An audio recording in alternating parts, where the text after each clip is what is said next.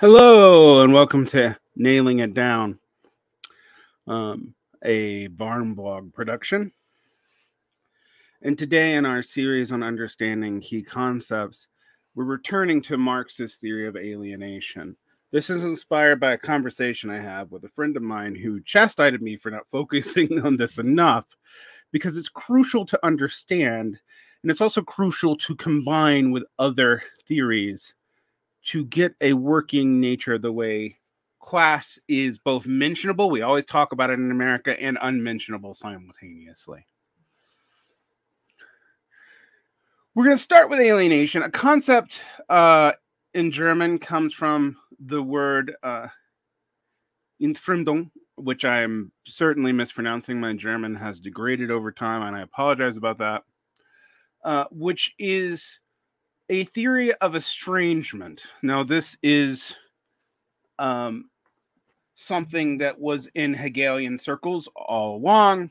This theory of estrangement, while not specifically from Hegel, is implied in the phenomenology of spirit and, the kind of negative reality or negative self-realization, and in the master-slave dialectic. But it really gets developed more completely in Ludwig Feuerbach's Essence of Christianity in 1841. Feuerbach sees estrangement from nature, estrangement that,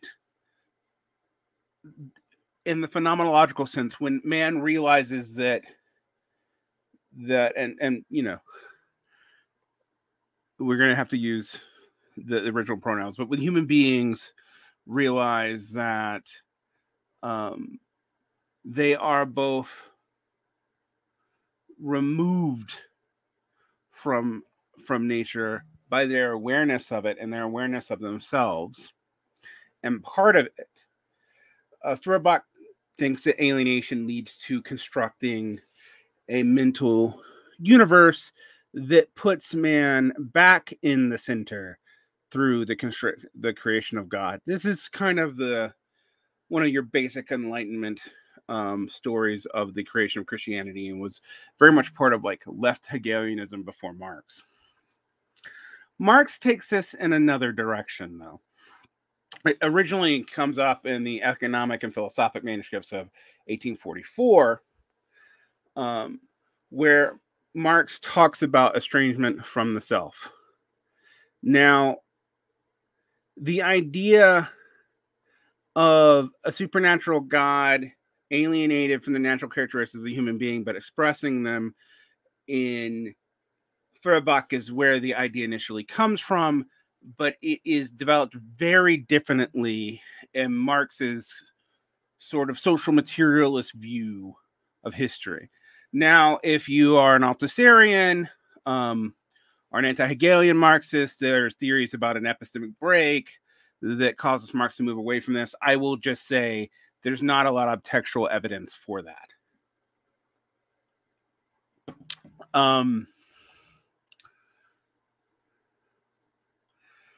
We can see then this really come to fruition in Marx's philosophical propositions in the German ideology that he wrote with Engels, and which is aimed at mostly at Max Stirner.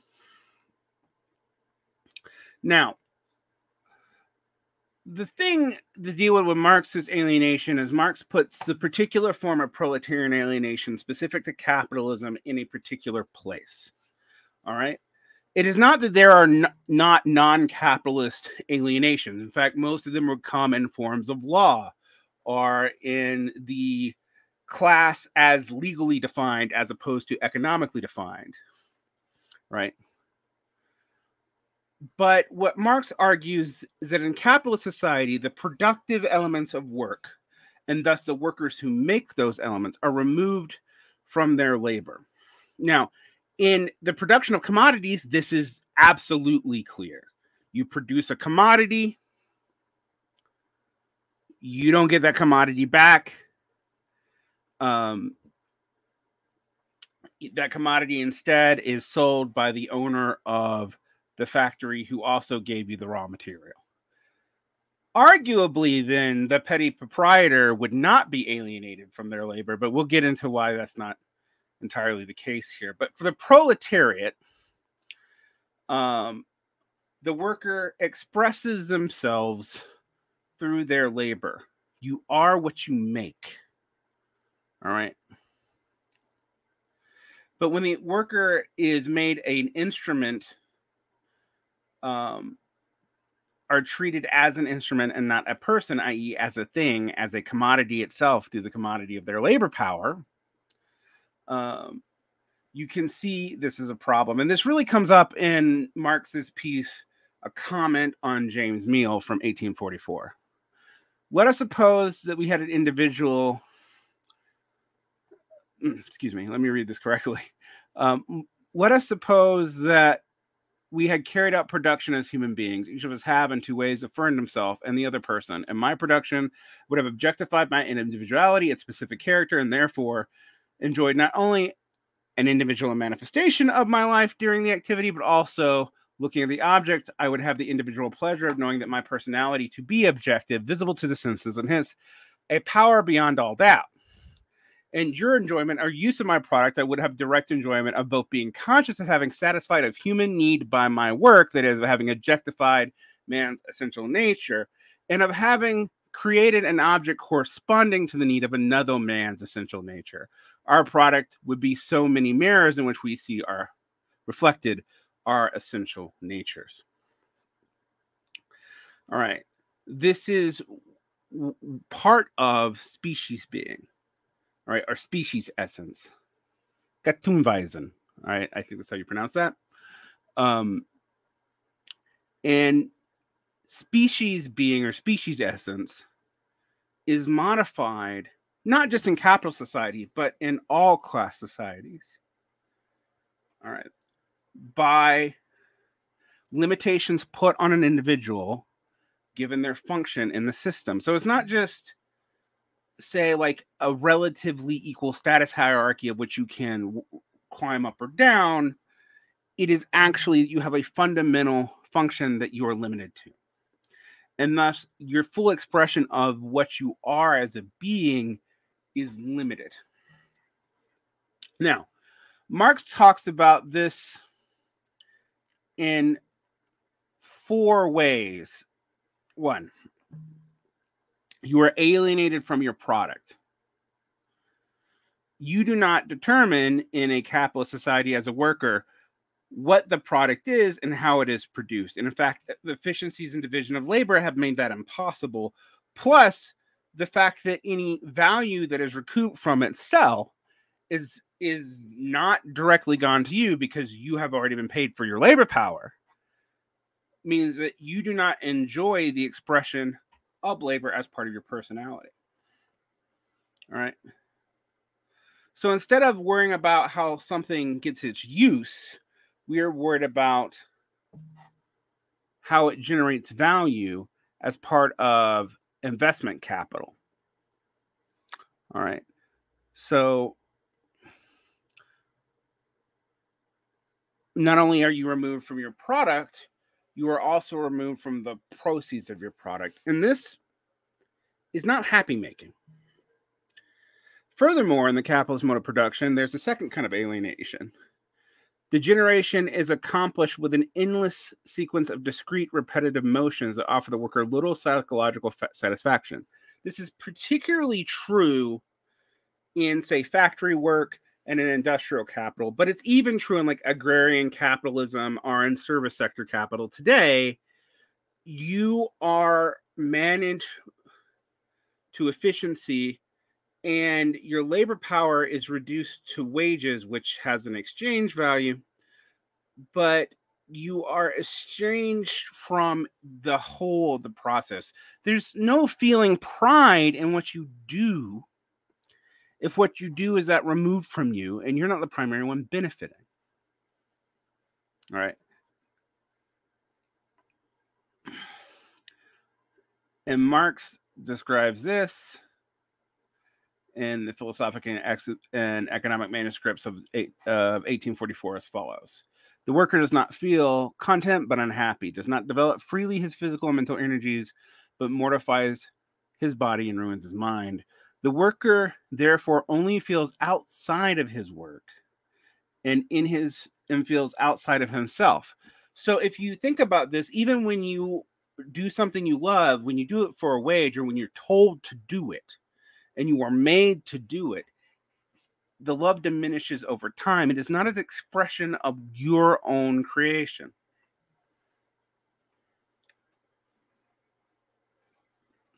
So not only are you alienated from the product, you're alienated from the process of making the product, which is why there's a lot of romanticism about artisan work, which is not efficient. It's often authentic only in its imperfections. It's often not standardized.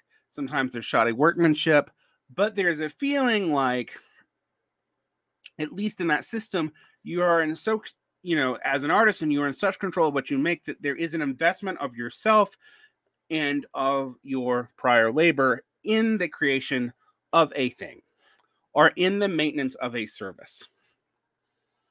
All right, now this is where things get a little more complicated. Marx also talks about alienation from your species essence or your species being or your human nature.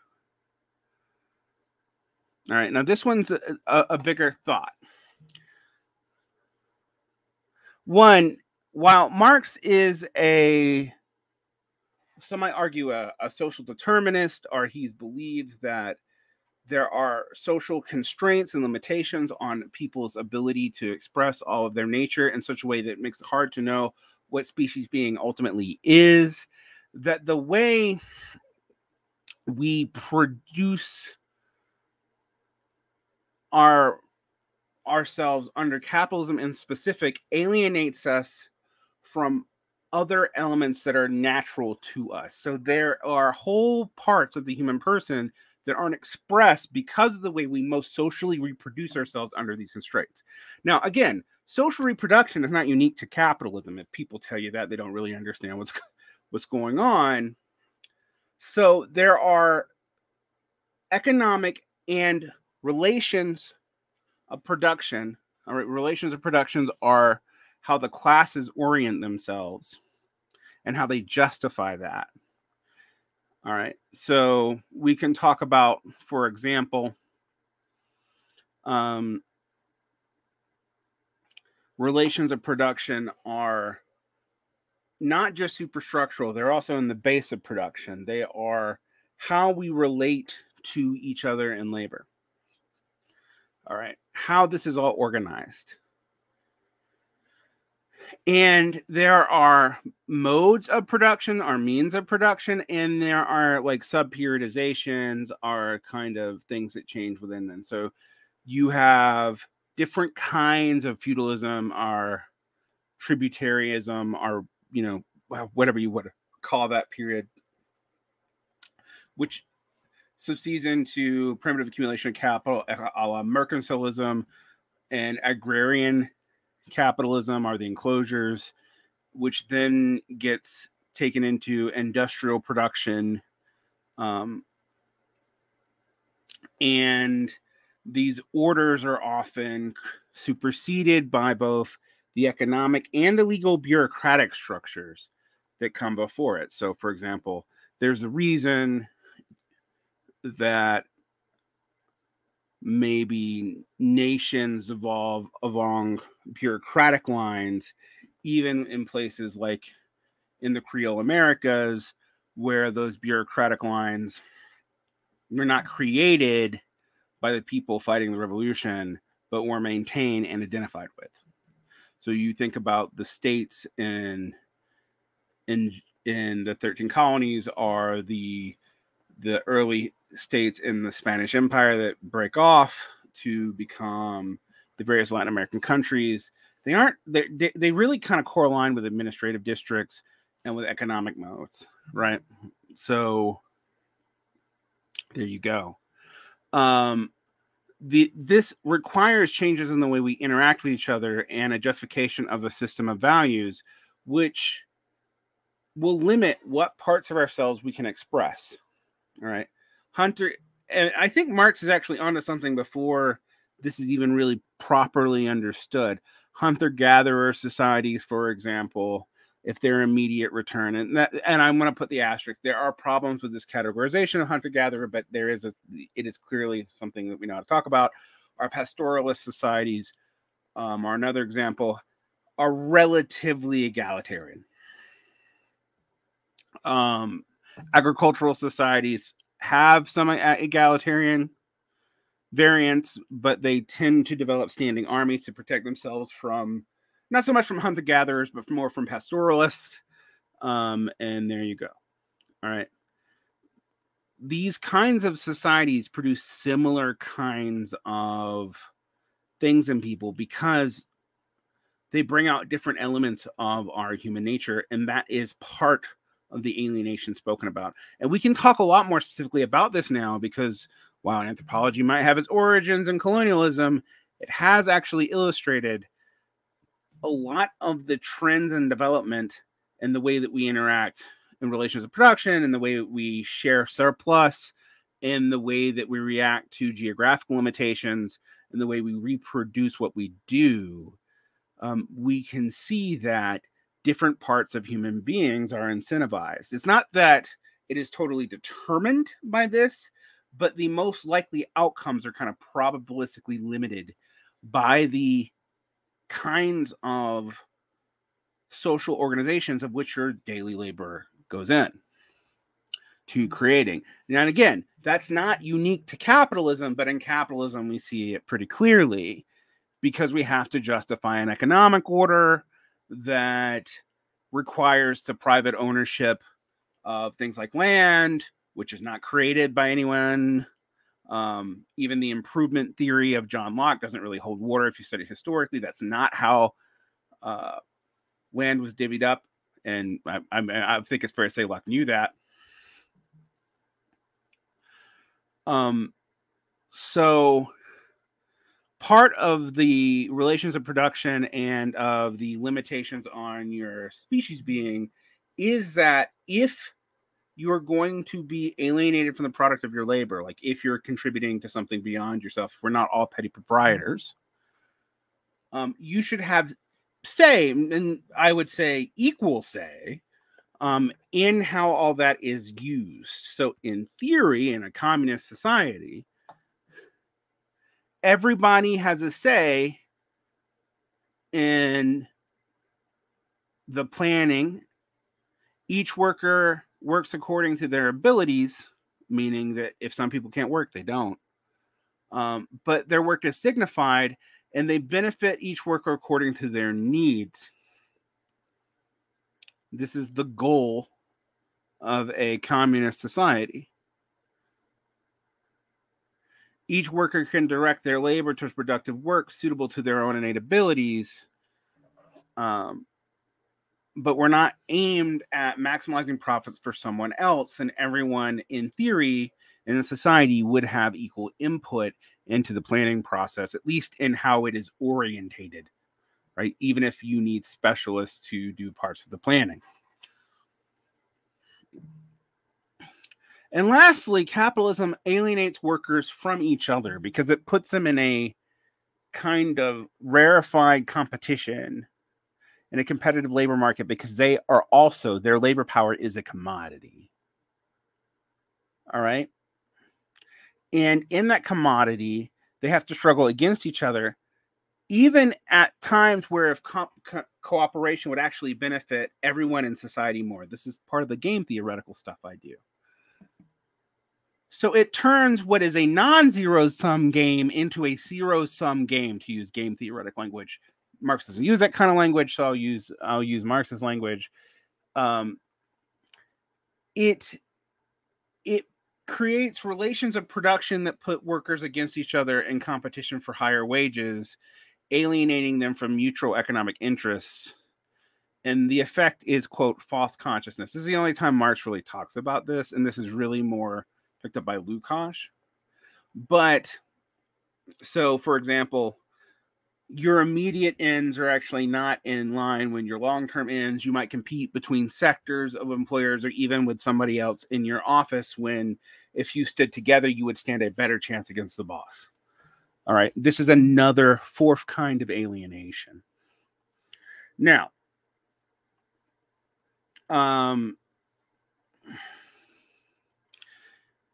if we see this as going back to Hegel, let's talk about how Hegel inspired Feuerbach and why that's important for Marx. So,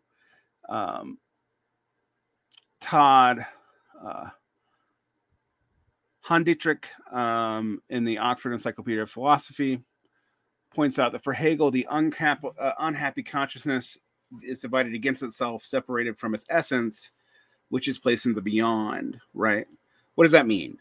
Well, in Hegel, your consciousness is unhappy because you see yourself reflected in someone else who's also not you. And in that realization, that negative space causes you to thrive, to define who you are.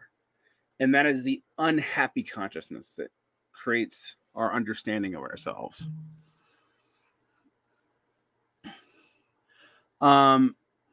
In the German ideology, Karl Marx says something kind of different, but is related. So in part one, Feuerbach opposition of the materialist and idealist outlook in German ideology, Karl Marx says the following. Things I have now come to pass that individuals must appropriate the existing totality of productive forces, not only to achieve self-activity, but also merely to safeguard their very existence. So that we have to forego our self-actualization, are limited to what we do outside of work in most cases, because we do not fully and cannot fully identify with our work, because we are not the only people profiting from it. In fact, we're primarily not profiting from it. We are contributing to it as a commodity, which is not something that Marx would argue feels good for people to do. Now, this is going to lead to all kinds of questions. Does this still apply to the service sector? Marx doesn't answer that. Although in parts of Theories of Surplus Value in his letters, he talks about the service sector being semi-lumpenized, but that's because it has inconsistent pay at this time period and done in piecework. It doesn't have steady salary. But he also talks about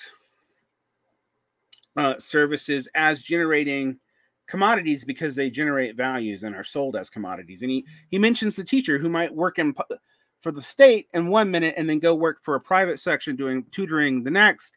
And if someone collects a fee other than him and pays him a wage for that tutoring, he has made a commodity. It's an abstract commodity, but it is one. And so services are still part of that. There's no easy way to parse this out. And in fact, this is often a criticism of this theory. But I ask you, is your socialism really trying to deal with the problem of alienation as Marx defined it? Is it trying to empower people to have control over their productive part of their lives and to see that as expressed? And even if they are giving it up or letting it be manifest in greater planning, they are doing so with an equal power basis and say in that planning? Because that is strongly implied in this theory. And it is largely unaddressed. The idea that a socialist state, if there needs to be one, would address this would also imply that democracy is willing for the worker and the worker's will is expressed in that state. If the workers rebel against that state, can that be said to be the case? And if the goal in communism is a stateless society where this is done through social arrangement because the state implies violence, implies surplus going to maintain a class of people who can maintain that violence and thus that rule and that standing army. This is in Lenin's standing revolution, after all. How do you get there? And what does it mean to put this in practice now? Are we just talking about electing, Democrats and labor politicians to reduce income inequity? Would that do anything about alienation, according to Marxist theory? And the answer is no.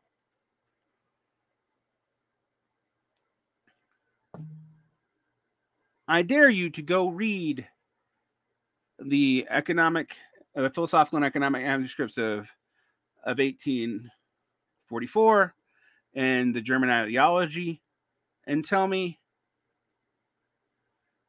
that this is not the case. And in fact, by the way, Marx doesn't just think that proletarians are alienated. In fact, in the Holy Family, in chapter 4, in 1845, Marx says that the capitalists are also alienated.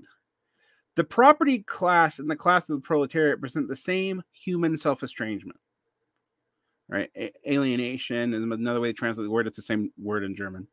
But the formal class feels at ease and strengthened by this self-estrangement. It recognizes estrangement as its own power and as its semblance of a human existence. The class of the proletariat feels annihilated, means that they cease to exist in this estrangement. It sees in its own powerlessness and its reality of an inhuman existence. It is, to use the expression of Hegel, in its abasement, and the indignation of that abasement, an indignation to which it is necessarily driven by the contradiction between human nature and its condition of life, which is outright, resolute, and comprehensive negation of that nature. Within this antithesis, the private property owner is therefore the conservative side and the proletariat the destructive side. For the former arises the action of preserving the antithesis, thus forming the action of annihilating it. And think about when you deal with the rich, particularly the business owners, how they want, like real business owners, not just the rentiers, like not the Elon Musk of the world, but the people who, in their